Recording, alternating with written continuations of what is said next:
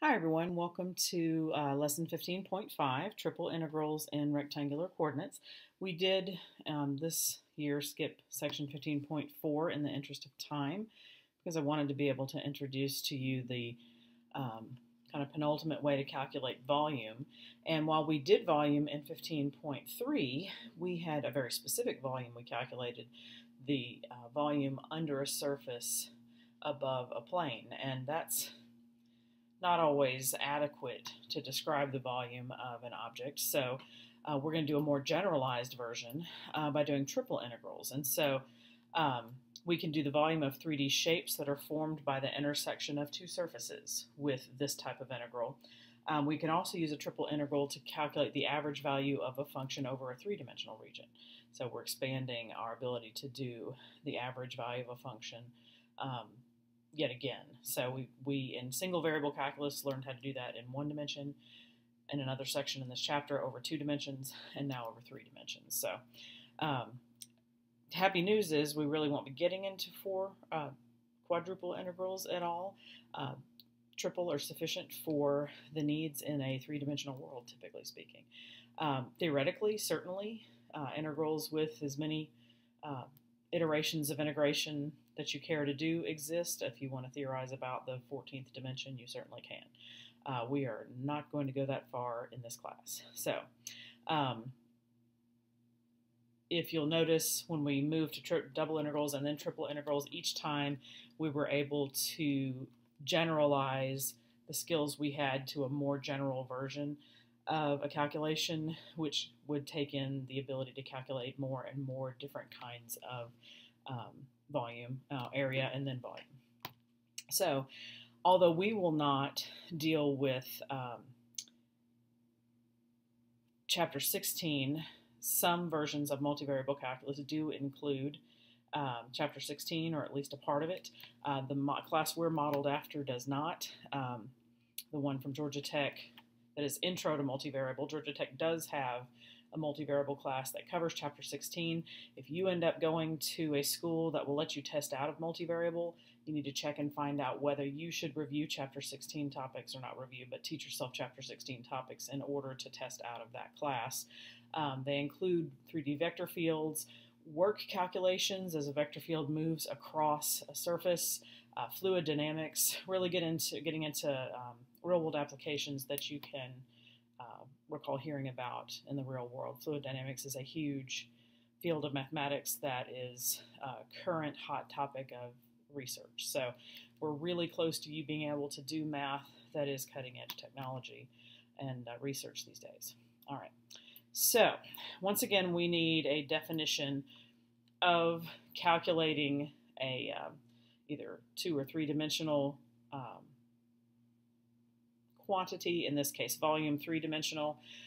So we're going to start again with a summation formula, but this time we're going to have a function of 3 variables. So I realize that you cannot draw a function of 3 variables. However, the region over which the integration is calculated is 3-dimensional. So now we have a point in space, xk, yk, zk, down here, you can see it in the picture, and we have a rectangular prism, or just a partition that is rectangular in nature, 3-dimensional, around that point. So we partition this region in space into 3-dimensional rectangular cells, basically. And we want to count only the cells that are contained entirely inside region D, and we want to calculate their volume and add them all together. So that's what we're doing here. The change in volume, and remember volume here, delta V, would be delta X, delta Y, delta Z.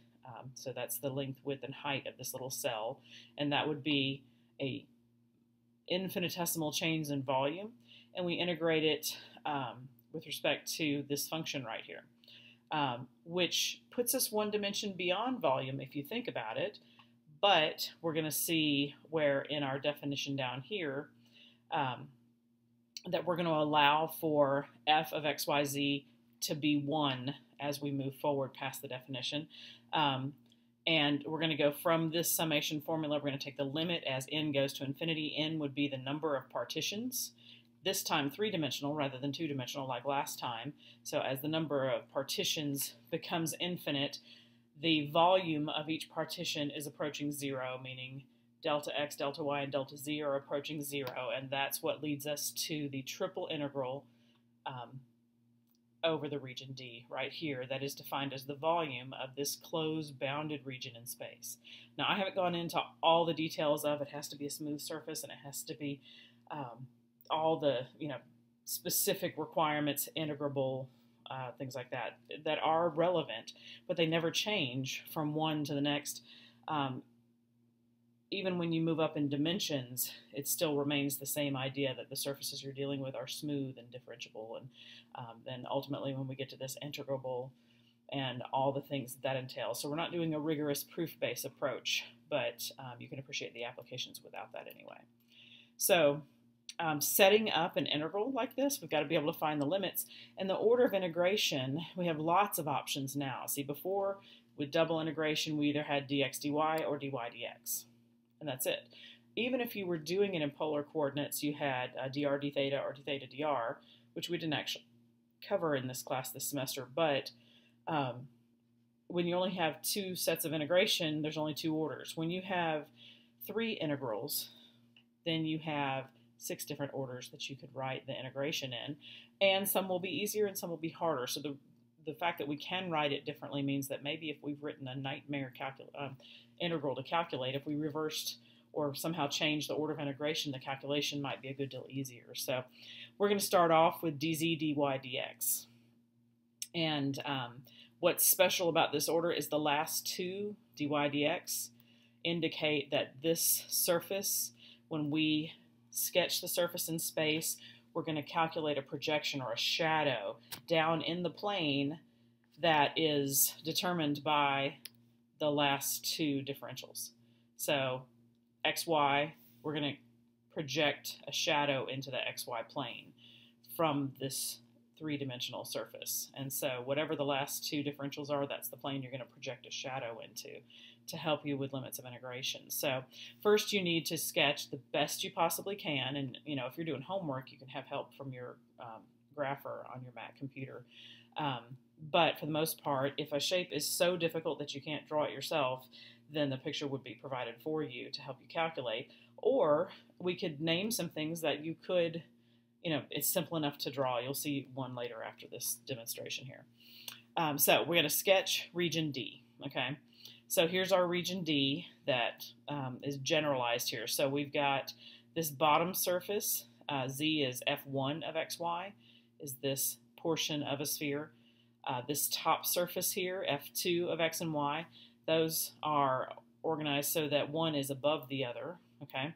And then they connect the region between them with a cylinder of sorts, okay? And since we're not given specific equations right here, we can't actually solve for the points of intersection or the equations that describe the intersections. And we'll get to that in a sample problem. But for right now, we're just doing a general sketch of region D. And then you look at the last two differentials and you project a shadow as if I'm holding a light, not a light bulb, but a flashlight here and shining a light straight down. This little region down here, R, is the shadow of this surface. And so you're going to project a shadow down into the plane given to you by those differentials, okay?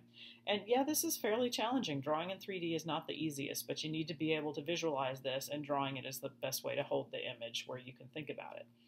So that's our setup, the sketch. The sketch is a must, all right? Not a if you feel like it kind of thing. So since we're doing dz dy dx, okay, we're going to end up needing to put limits, and remember the inside integral, okay, so we need to put limits on the inside integral that are with respect to z. So what I want you to do is start at the projection and draw a line through this shape that hits both functions. So it enters here at this function, so that's going to be the bottom limit here, and it exits as it crosses through this function, and that's going to be the top limit here. So our inside integral is going to have f1 of xy. Okay, specifically, we don't have to put z equals in front of it when we set up the limit, but this is the order in which this line that starts outside of the shape down here in the projection and goes straight through both surfaces. Okay, so that's our innermost integral. Okay, then, oh, I need this. We've got that integral. Then we go to do, wait a minute, I gotta get my pen back. Then we go to do the second integral. We've already done the dz integral, okay, f1 and f2. Now we've got to do dy. Now I could have done dx dz, but this is just the one they chose to demonstrate. The second iteration with respect to y, you're going to start and draw a line parallel to the y-axis. Now, I probably failed to mention that this line that crosses both surfaces is parallel to the z-axis. So, parallel to the first one, draw the line through both surfaces. Parallel to the second one, draw a line through the projection, not through the surface, but through the projection, parallel to the y-axis, because y is 0 here, and as we move this way, y is increasing. And we enter this region R here, and we exit here. So we need to define this curve with an equation and this curve with an equation, and that's what they're calling G1 and G2. So we enter at G1, we exit at G2. And then finally,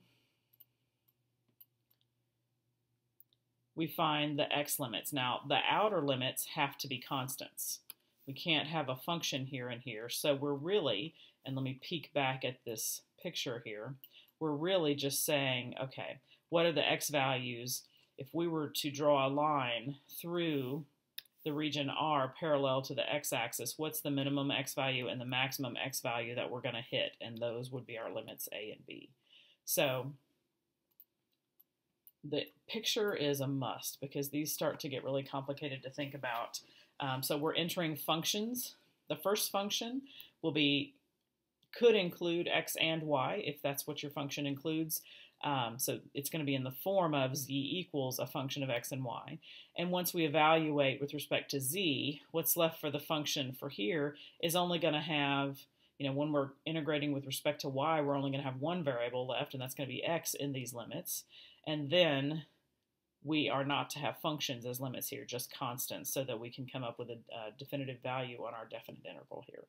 Now, if the order of these differentials is changed, for instance, if we did dx, dy, dz, and there's no reason to prefer this one. I think, in fact, this one might be like the default setting on a lot of them.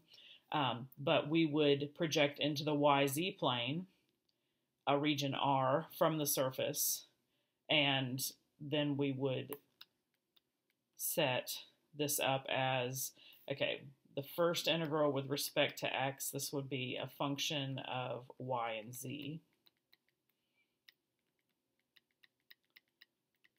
And then if we go to do dy next, this would be a function g of the last variable, z. That's the first one, and g2 of z. And then this one here, z would be a constant to a constant. So that's how you can set up your limits. And this is really only going to sink in when we start actually putting some real numbers into it. So this problem, I worked it out on my own. This is the nightmare integral, and I'm not going to walk you through all the steps individually. It has this, even they skipped from here. Hold on. They skipped from this step to this, and that was 2 pages of calculation. So I'm not going to drag you through this whole calculation. I'm not going to give you one that complicated either. It's worth a few minutes of your time trying to see if you can figure it out, but I don't even think the BC exam had anything that involved. Certainly not triple integrals, but just this single integral right here is just an ugly bear of an answer. So we're just going to talk about how they got the limits of integration here on this one. So we have a setup, find the volume of region D enclosed by these two surfaces. Now, hopefully you recognize an elliptical paraboloid here, all the way back from chapter 12. And here you find another paraboloid. This one's circular, since the coefficients on x squared and y squared are the same. This one is elliptical because the coefficients on x squared and y squared are different. And this may not occur to you as a paraboloid until you write it like this. okay? Because this is the one that's inverted. Up here is 8, that this comes down. 8 minus the paraboloid means we flipped it upside down, and the top point is sitting at 8. Whereas this one hasn't been shifted off the center, so its vertex is sitting down here at the origin. And these two enclosed surfaces meet along this boundary right here, which is important, okay? So if we're going to do dz, dy, dx, we need a function of x and y here. And if you think about drawing a line parallel to the z-axis, this line M right here enters the function on the bottom paraboloid, which is our x squared plus 3y squared function. And when that line exits our solid, it does so at this surface. Okay, so that's kind of the easiest one to pick out. Then this one right here, where does this come from? Okay, well, this projection is the shadow of this shape projected downward. This surface right here, okay, or not surface, but this curve where these two shapes intersect is where they're equal. So you're actually going to set them equal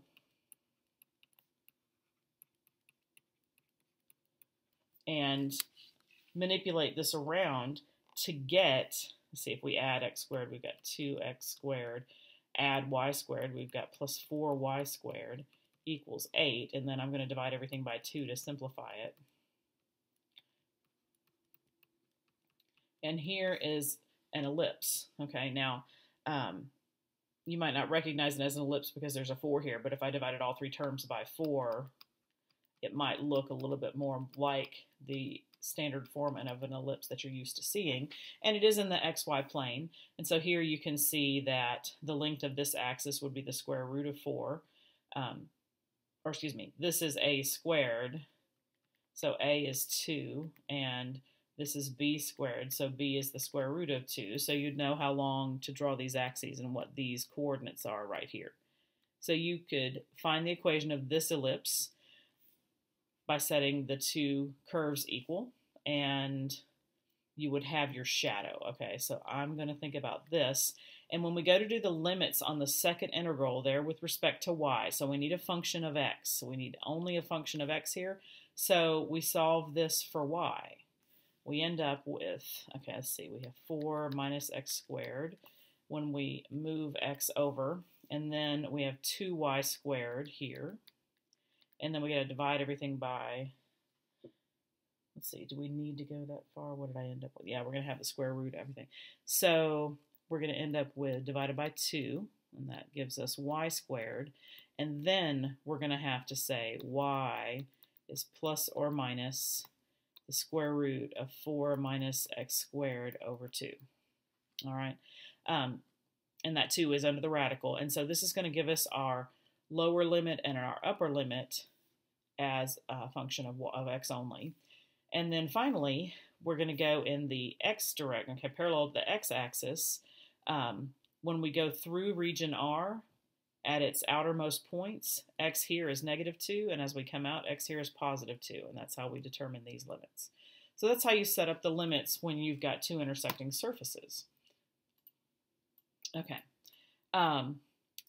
So, you know, some of these are simple enough to calculate. Others are an ugly bear that you would never finish in time to put one on a test. So a lot of times we'll just ask you to set up the limits of integration.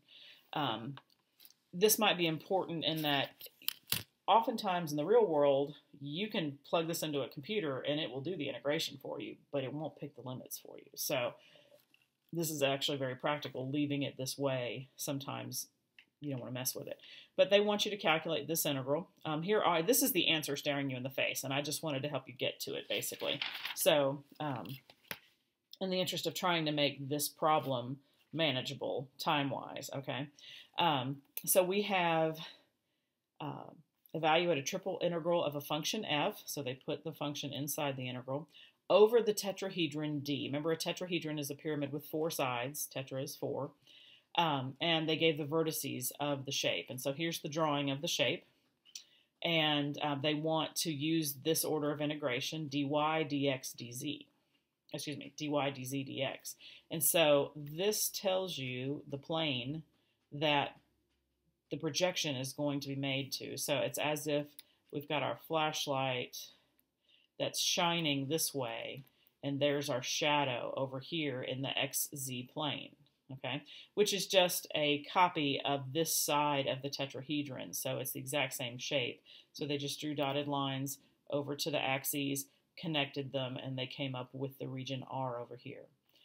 So now we got to think about drawing a line parallel to Y. So they drew M right here. Line M is parallel to Y, and it goes through this tetrahedron right here. It enters, and right here it exits. So we have to have equations for those two planes. So if you recall, finding the equation of a plane, you know, they just threw it in the picture here for you, but I won't be doing that. So how do you do this? Well, remember, if you're given 3 points, this one is 0, 0, 0, so I'm going to call that A. This one is 0, 1, 1, so I'm going to call that B. And this one is 1, 1, 0, so I'm going to call that C. And remember, we found the vector AB and the vector AC, okay? And that we did that by subtracting the head minus tail. B minus A would be 0 minus 0, and 1 minus 0, and 1 minus 0. So that ends up being 0, 1, 1. And AC, we're going to do C minus A, so 1 minus 0, 1 minus 0, and 0 minus 0. So the way that we find the coefficients for our equation of a plane is to do the cross product. All right, so we evaluate this determinant. It turns out that we're going to get negative I plus j minus k. And these three coefficients tell us the multipliers. Remember, we're going to have ax minus x naught plus b times y minus y naught plus c times z minus z naught equals 0. And a, b, and c are the coefficients of our normal vector here. So negative 1, and we're going to do this, since this is the point common to both vectors, we have to use point A, which is 0, 0, 0. So minus 0 here and here and here just leaves us with negative 1 times x minus 0. Okay, so I'm just going to go negative 1x. And then b is the coefficient here, 1, plus 1 times y. Coefficient of k is negative 1 times z minus 0, and that equals 0. So if we clean this up, we get z equals y minus x. And we need the limits here. Actually, we need to do y equals, don't we? So I need to do y equals z plus x, or x plus z. It doesn't matter the order. And see, that's where they just threw it at you. But you got to figure out how to come up with it by remembering some chapter 12 stuff. So this is the plane where it enters the surface. Z is x plus z, or y is x plus z. And this is just a vertical plane that is y equals 1.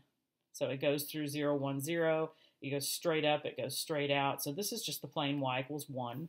And that will give us our upper limit with respect to y. That's the hardest part. The next part, z, we do the flat region over here. We draw a line parallel to the z-axis, and we cross here when we enter that plane, and we cross this point when we exit the plane. So it enters, and we're thinking about z equals a function of x, okay? So this is the line. Whereas, well, this is all along this line, z is 0, so that's our bottom limit. And this line up here goes through the point, you know, if I have points, I'm just going to do it in 2 dimensions, x, z. This is the point 0, 1, and this is the point 1, 0. So we need an equation of a line in x, z that goes through these 2 points. We can just treat this as 2-dimensional and do slope. Z minus x over z minus x, and we get a slope of negative 1. So we get z equals negative 1 for slope. The z-intercept is 1.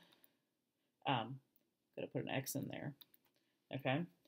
And so we end up with z equals 1 minus x, and that's where they got our upper limit. That's the line, this blue line here, that we cross as we exit region R. Then, with respect to x, parallel to the x-axis, We start in this region at 0 and we exit this region at 1, and that's where our constant limits come from. So there is the thought process, and here is the old mathematics you have to remember to be able to do surfaces like this. You have to be able to come up with the equations for the different planes in this picture. And in the previous question, we had to find the intersection. So there's different skills that you bring to play here to help set up the limits of integration. Okay.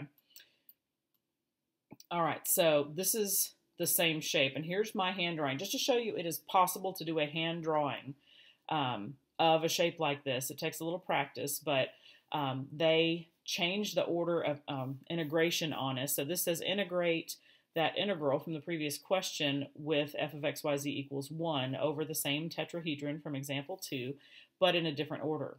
Okay, our previous order had dy, dz, dx, and now we've changed it to dz, dy, dx, which means we have a different shadow. So to go to this integration, our shadow is going to be in the xy plane, and that's why I shaded the bottom of the tetrahedron, which is already a part of the tetrahedron. So that one's not totally from scratch and totally terrible. So if we're going to think about our limits for dz, dy, dx. So remember the steps. We want to draw a line parallel to the z-axis going through this shape, okay? So here I am drawing the line up here, and I go through the bottom surface, and then when I exit, I go back through this plane up here that we had in the last question is y equals x plus z. We had already found the equation of that, but see, now I need it as z equals. So here I just have to say z, subtract the x, and z is y minus x right there. And that's the top limit, y minus x. The bottom, we hit this flat surface. That was a plane sitting in the xy plane. So what's z's value there? Well, z is 0 over this entire surface. So there's a 0 right there. Now, we're going to draw a line parallel to the y-axis going through our shadow region, R. And we're going to hit this line on the way in, and we're going to hit this line on the way out. Well, this line is y equals 1. It's just parallel to the x-axis and goes through y as 1. This one goes through 0, 0, 0, and 1, 1, 0. So this is just the line y equals x. And so that's where we hit when we go in, and that's where we hit when we go out. So this is from x to 1. And then with respect to x, parallel to the x-axis, when we go through this region, the minimum x value is 0 here, and the maximum x value is 1 here. So our outer limits are 0 and 1. Now, since they've told us the value of f of x that we're integrating under is 1, then we don't really need to insert a function here. You can put a 1 if you like, but you don't have to. All right, I'm going to leave this one to another question and think that one through on your own. Oh, here's the answer to that one. And this one turns out to be super easy to integrate. So lest you think that all of these problems are impossible, it's really how involved the limits are. When you have radicals in your limits here, the questions get somewhat ugly. But when you just have linear functions here, they're not so bad. They end up just being polynomial functions and pretty easy to calculate. So in the end, we were just getting the volume of the tetrahedron. Turns out to be 1/6. There's the actual drawing. So my drawing was actually somewhat like it and pretty good. I just wanted you to see that, yeah, you can learn to draw these. So I have picked out a couple of homework questions to demonstrate a little bit more like the questions that you're going to have to do, because the other questions were good for teaching, but I want you to see how we set this integral up here in different settings, okay?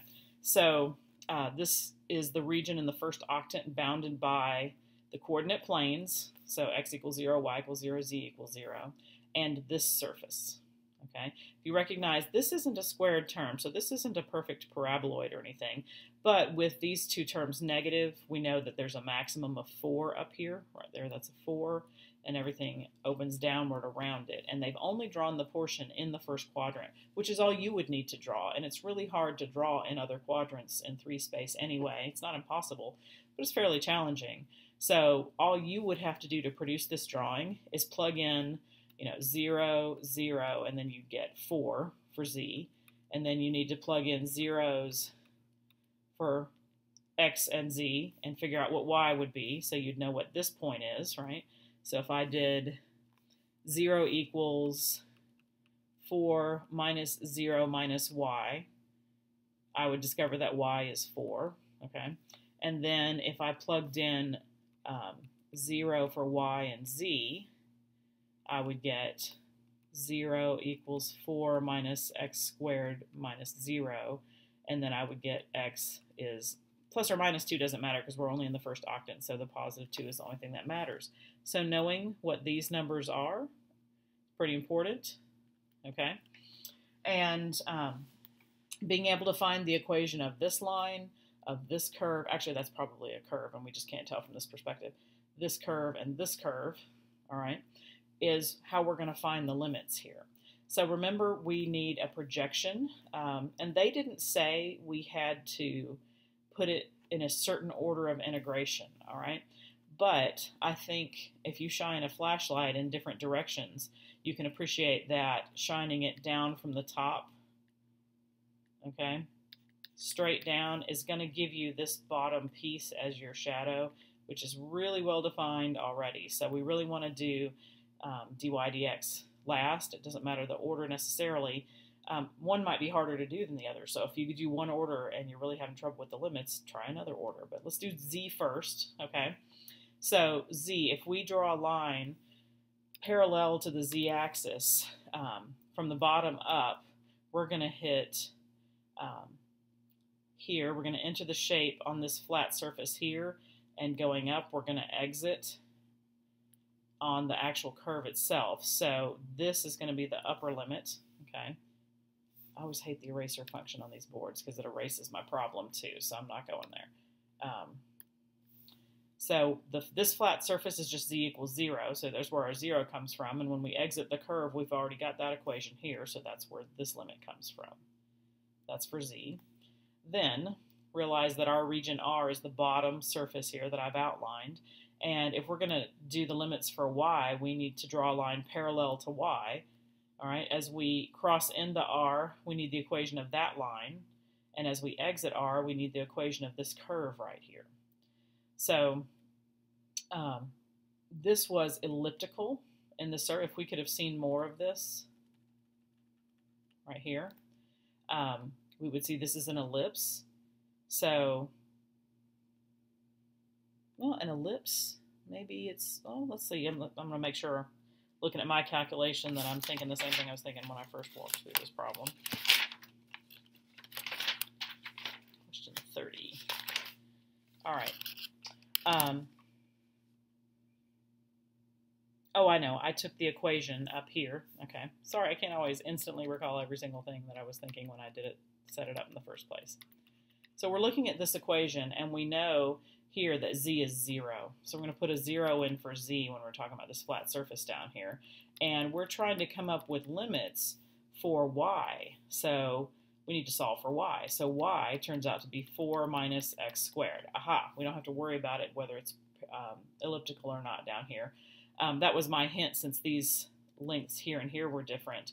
But I don't actually need to know that. I just need to say, well, on this bottom surface, z is actually 0. Substitute in a 0 for z, take the resulting equation, and solve for whatever limit I need. So I'm going to enter this odd-shaped region along this line, which is just the x-axis. Well, in the xy plane, that's going to be where y is 0, so that's what why our bottom limit is 0. It's not always going to be 0, just when you're limited to the first quadrant, it often is. And then y is we're going to exit as we cross this curve, which is given by this equation, so there's our upper limit. And finally, with respect to x, parallel to the x-axis, when we enter this region, we do so at 0. When we exit this region, we do so at 2, and so there's our constant limits and our integral, which turns out here to not be a terrible one because it's polynomial in nature. They did some nice fancy reasoning here algebraically, but even if you multiplied all this out and combined like terms, you could still get the right answer on this integral. So that's more like one of your homework problems. And I wanted to kind of demonstrate to you one of the other problems where they have you change the order of integration in whatever way seems best to you. So question is, how do you pick the order of integration? Which one is best? So as I look at this problem 41 from the homework set, I see the order they gave me. And I'm thinking about how would I integrate cosine of x squared, given that in the first iteration, 4 over 2 root z is considered constant. The integral of cosine x squared is ugly, frankly. And I'd rather not integrate with respect to x first. Well, I could integrate with respect to z. That wouldn't be as bad. But integrating with respect to y first, no, that would be truly easy because there's no y in this expression. So this is basically a constant with respect to y. So I think I want to do dy first. Okay. Then, now let me look at the picture I drew to help me with the rest of it. Do I want to do dx dz or dz dx? Well, in either case, I'm going to end up in the xz plane. Let me try to draw that a little more horizontal. Oh, that's not horizontal either. This is harder than it looks. Okay, so let me sketch here. They handed me this, so I'm going to say if x goes from x equals 2y to x equals 2, okay, well, x equals 2 is here, okay, and x equals 2y, well, that's the line y equals 1/2 x. Okay, however, you have to think about it to be able to graph it. It's going to go through 0, 0, and then if I put in a 2 for x, I'm going to get a 1 out for y, and that's going to be this point. So this line, maybe if I do it in a different color, it'll be easier to discern. This line in the xy plane, and this line here, are defined by these limits. So here is the region for the x limits, okay? And so I can describe how my x limits here, x, if I do dx next, okay, x is going to go in the x direction. I'm going to go from 0 to 2. So this does change. Okay, hang on. Changing the order of integration. So for y, I can do that one first. So for y, in the y direction, I hit this first, which is y equals 0. And when I exit, this one is y equals 1/2 x, or just x over 2 is easier to write. Then with respect to x, from 0 to 2, and then with respect to z, 0 to 4 is what they gave us originally, and we didn't change any of that, so that stays 0 to 4. Alrighty, so I chose this one. Now, we still have our function in here. I didn't rewrite it, but all this should go in here. And then calculating it is not so terrible because your first step, since there is no y variable in this, is that the integral of this function with respect to y, you just put a y on it. So we end up here with y times 4 cosine of x squared over 2 root z. All right, and treating all of this as a constant, we're going to go from 0 to x over 2 dx dz. All right. So a little bit of simplifying, we can already reduce this, make that a 2. That's one thing that can happen.